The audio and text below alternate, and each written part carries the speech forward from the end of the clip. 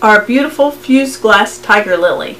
I made it using fusible glass, a copper tube, a kiln, and Creative Paradise mold. The pattern that we're going to use to make this large lily is similar to the pattern found in our fused glass pattern book on page 9, a smaller lily. You can use this pattern, just enlarge it 150%. Or you can go to our website and find that we have already enlarged the pattern, and we have the firing schedules as a PDF on our website. What I like to do with my flower patterns is I like to cut out plastic chef mats and use the patterns on the glass and outline it. That way we have these patterns around forever. They're not going to break and I won't throw them away. This is the patterns on the chef pad. This is the glass that we're going to use to make the lily. This is Spectrum's Spirit Glass Sedona. It's a beautiful piece of glass. It has larger patterns to one side and smaller, thinner stripes to this side. I like to make the small petals out of the thin side and the large petals out of the thicker pattern side.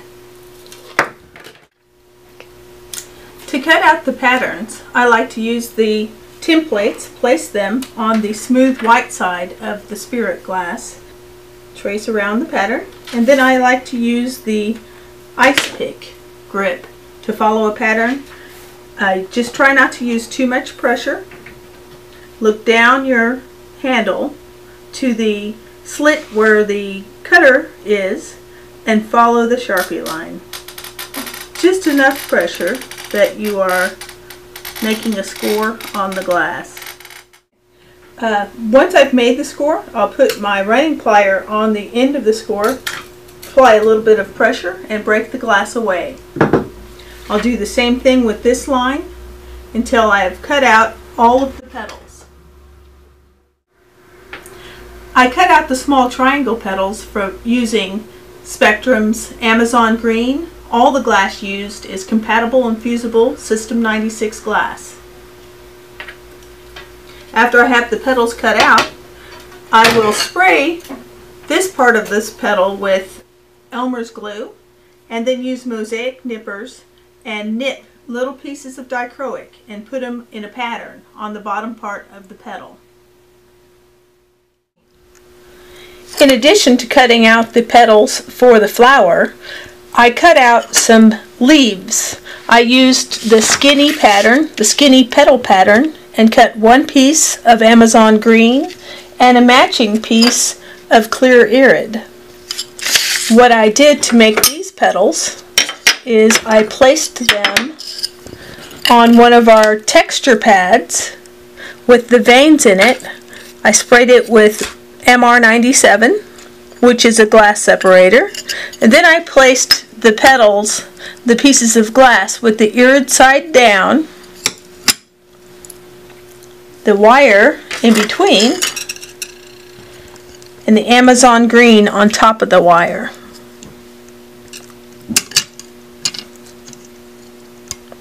I took this to a full fuse. I have my petals cut out, my dichroic pieces arranged on the petals, and I'm going to arrange in the kiln. I usually will build this in the kiln. I put a piece of thin fire paper down and then I arrange the petals like figure 1 in the diagram.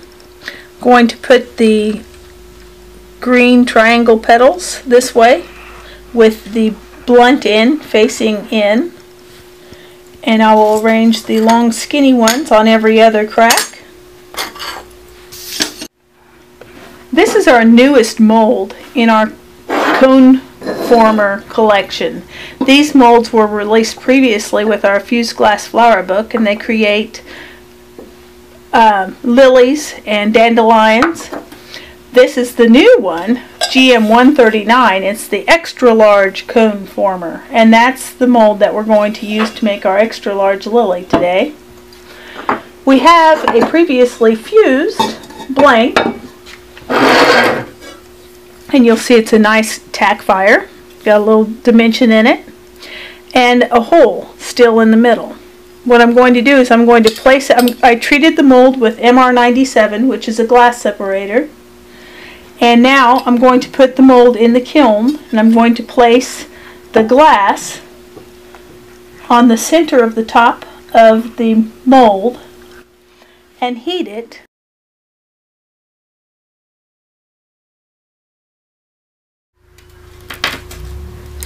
Now that we've slumped our beautiful tiger lily, we're going to add it to a copper tube as a stem. What you'll need to do this is a 1/4 inch copper tube, similar to what you can buy to put water into an ice maker. Some washers of various sizes. That size will depend on the hole in your flower. A number 8 wood screw, some 20 gauge copper wire, and a pipe cutter and needle nose pliers. The first thing you need to do is assess the hole in your lily. Everybody's lily hole is going to be a different size depending on how you fused your glass. Mine is the size of about an inch washer, and so I'm going to put an inch washer on the top part to hold the lily onto the stem. I'm going to use a rubber washer on the glass area and follow it up with the metal washer on top. I have used about 4 to 5 inches of the 20 gauge copper wire to create stamens for the inside of my lily. I cut the copper wire and then wound a little section around this screw. This is going to, when I screw this into the tube, it's going to hold my copper wires into place. I'm going to need a washer for the back side of the flower so that the flower doesn't just fall down onto the copper tube. And this washer is a little bit smaller than my forward washer. I have a felt pad that you can buy for underneath coasters or other things to make sure they don't scratch your furniture. I punched a hole in it with a paper punch so that it makes a little felt pad underneath my washer. Something cool happens when you cut the copper tube with a pipe cutter. The pipe cutter works like this. You continue to turn the pipe cutter as you go around to cut the pipe. You tighten it and turn around until your tube is cut. It creates a little flange on the center of this copper tube. This flange acts as a thread for our screw. I always pre-screw the screw into the hole before I put the glass on there to make sure it's the right size. If the hole needs to be made a little bit larger, I'll use a needle nose plier to make it a little bit bigger. But we want it to be big enough that it fits in, but small enough that it acts as a thread for the screw. You can see it going in here. So now what I'll do is I'll put this rubber washer in the center of the lily and put the large metal washer with the screw in it and the copper wires on the screw into the hole like so, and then I will put this can be a little bit tricky because everything wants to fall apart. I'm going to put my felt pad and my washer on this side,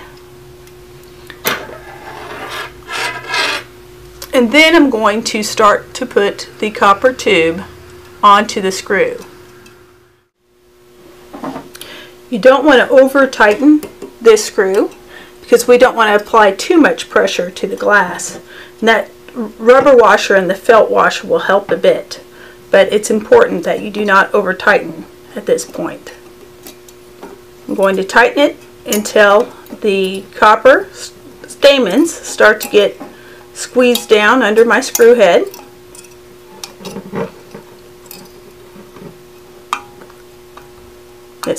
I can start to feel a little bit of pressure, and that is about where I'm going to stop.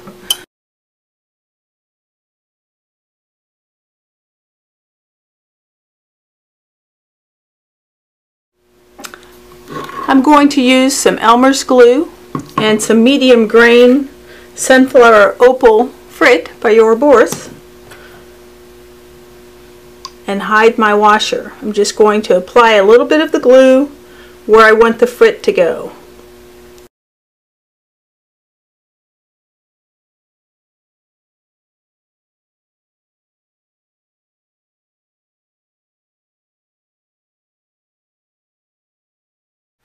Now that we have the lilies on the copper tubes, I add the fused glass leaves by wrapping the included wire around the copper tube and put them in a nice sturdy vase because there is a little bit of weight here, and enjoy the beauty.